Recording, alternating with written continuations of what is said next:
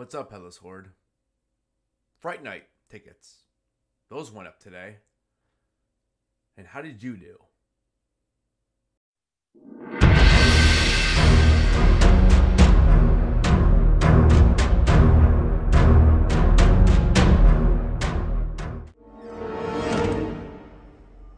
Hello there.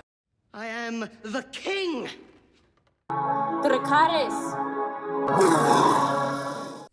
What's up? We got him. I got him. I got extremely lucky. I'm going to tell you how I got him. Be sure to stay to the end of the video. I have actually 2 unboxings I'm going to do. But first, let's talk about those Fright Night tickets.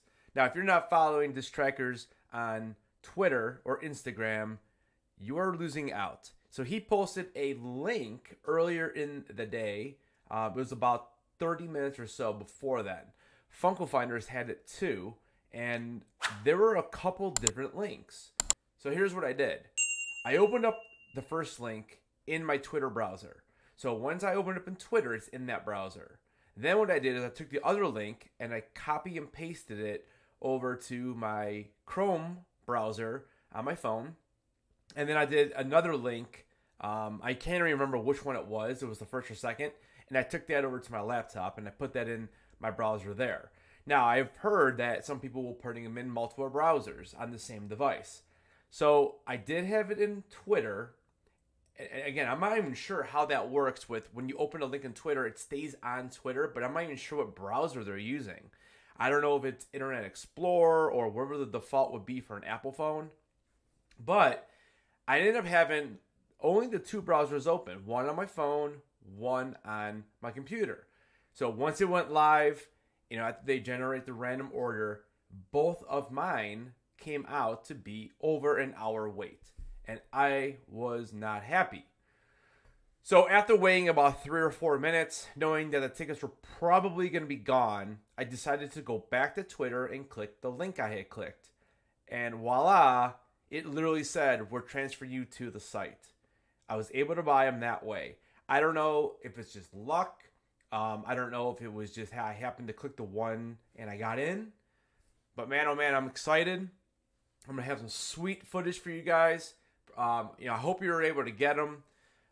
So I'll be going to Fright Night here in a couple weeks.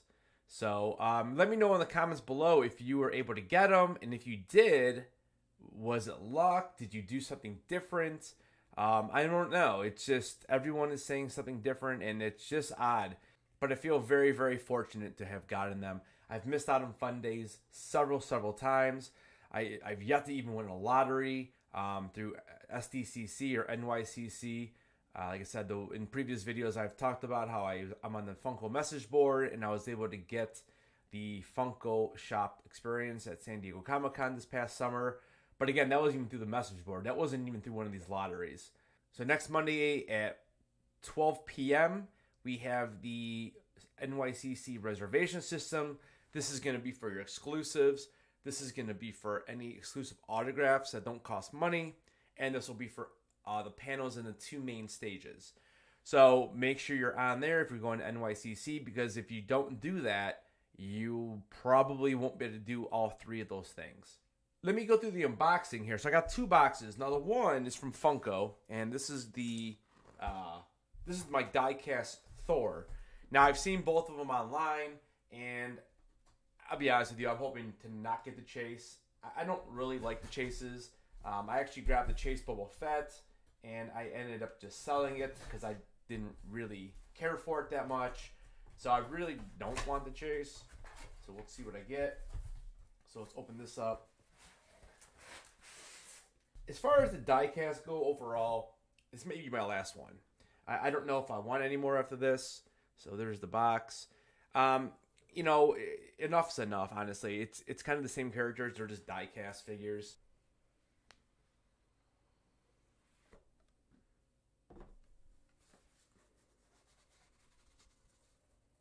Comes packaged really nice. And still got stuff in it, so let's do it this way. And we still have to unpackage. Boy, they really got this one nice and tight. And guess what I got? I got the chase. Of course I did. So, I got the chase. There it is. You know, it's not bad. I mean, I don't know. I just like the colors, I guess. So, I'm not sure what I'm going to do. I may keep it for a while, and then eventually I can just get another one. But there's the Thor chase. There's the little chase symbol. You can't really see that. It's blocking. Let's see if I can get a better view. There we go. So there's your chase. So, I don't know. Let me know in the comments. Do you like this one? Do you like the regular versions better? It's something different, I guess. I don't know. We'll see. I'll see what I want to decide to do with that thing. But there's my Thor. And then with the lid on. Now, the one thing I'm going to say about these die casts is that these do not stay on at all. I don't know why they didn't make it where it locked into place. It's really super annoying. A lot of these I actually have in armor shield, so they don't fall. So there it is. So it's all right. I think I'd rather prefer the other one. I think, but all right. Anyways, let's do the other unboxing. Now this unboxing is from a buddy, and he's picked up quite a few things for me here. A lot of this is actually going to get signed this weekend at Cincinnati. Or it's going to be signed in NYCC. And you can always tell when a collector sends you pops because, man, oh man, this is like Fort Knox over here.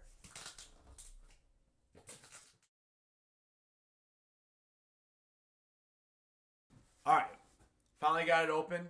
Let's take a look at what I got sent. So this is going to be signed at Cincinnati. We have OG Judge Doom. So I'm going to get this autographed from Christopher Lloyd. And right now I'm debating on... So let me know in the comments, which one would you go with? Red or yellow? I feel like green would be an option, but that made this be so much green because the box is green. So let me know in the comments below what color you think I should go for that. Now these are going to be signed at New York Comic Con. We have 4 different Poe Damerons here. So we have the FYE exclusive. And that's without his helmet and the flight suit. So this one looks like it might be from The Last Jedi. Because this one I can know is the OG from Force Awakens. And then this is the OG from The Force Awakens, but this is the common with his helmet on. So there's that one. And then we have Poe from Rise of Skywalker. So I'm going to be getting all 4 of these signed. A couple for me, a couple for him. Next up, we have Sting. He'll be making an appearance at NYCC. All right, next up, we have a couple cartoons. So we have Blue from Blue's Clues. So Steve will be there. So we're going to get that autographed. And next, we have SpongeBob. So we're going to get those autographed.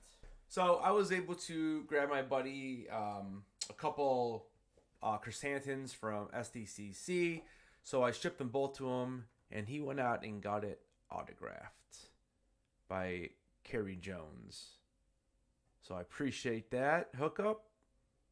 That's looking pretty sweet.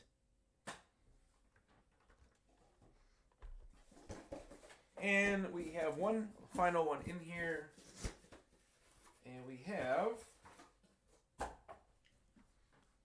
the Biker Scout. So Dickie Beer, who plays a Biker Scout, he plays some parts of Boba Fett for stunts. So he's basically a stunt actor.